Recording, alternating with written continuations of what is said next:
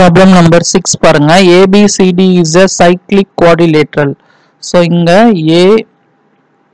ABCD இது வந்து பாத்தீங்கன்னா ஒரு cyclic quadrilateral whose diagonals intersect at point E.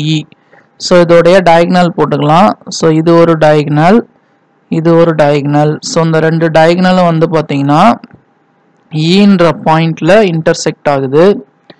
Angle DBC equal to 70 degree. DBC. So இந்த angle வந்து பாத்தீங்கன்னா 70 degree. Angle BAC equal to 30 degree. BAC. So இது வந்து பாத்தீங்கன்னா 30 degree. அடுத்தது find angle BCD. So நம்ம என்ன பண்ணணும் அப்படின்னா இந்த angle தான் கண்டுபிடிக்கணும். ஓகேங்களா? find angle BCD. BCD இந்த angle கண்டுபிடிக்க சொல்லியிருக்காங்க இல்லையா? BCD. So இது வேணா நம்ம x ன்னு எடுத்துக்கலாம். BCD கண்டுபிடிக்கணும். find angle BCD. So BCD கண்டுபிடிக்கணும். further if AB equal to BC.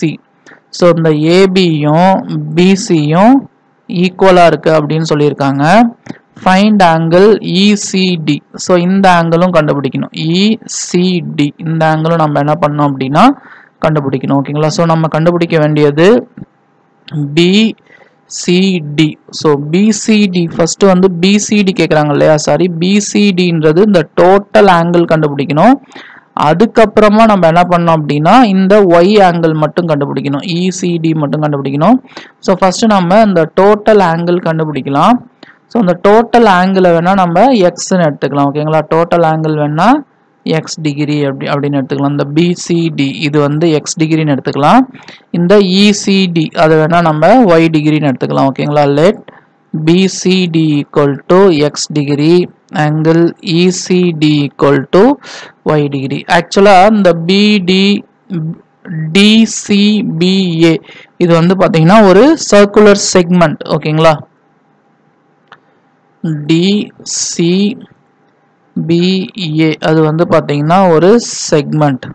So செக்மெண்ட்ல சப்டெண்ட் ஆகிருக்கிற angle வந்து ஈக்குவலா இருக்கும். அப்ப இங்க ஒரு ஆங்கிள் வந்து சப்டெண்ட் ஆகிருக்கு, இங்க ஒரு ஆங்கிள் வந்து சப்டெண்ட் ஆகிருக்கு. அப்ப இந்த ரெண்டு ஆங்கிளும் வந்து பாத்தீங்கன்னா ஈக்குவலா இருக்கும். ஓகேங்களா? So angle DBC which is equal to angle DAC.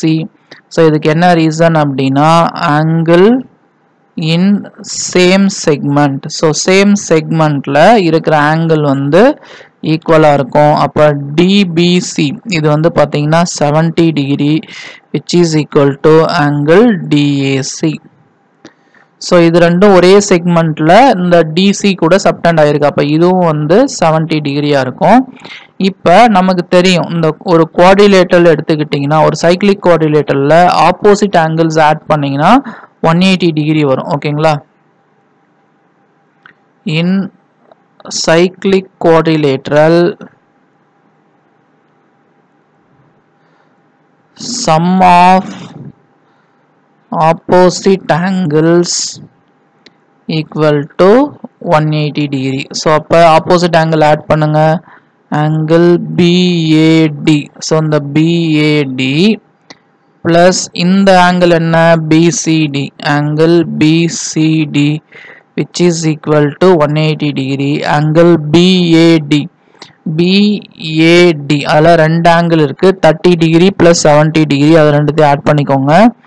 30 degree plus 70 degree plus angle BCD equal to 180 degree. So 100 degree plus angle BCD which is equal to 180 degree.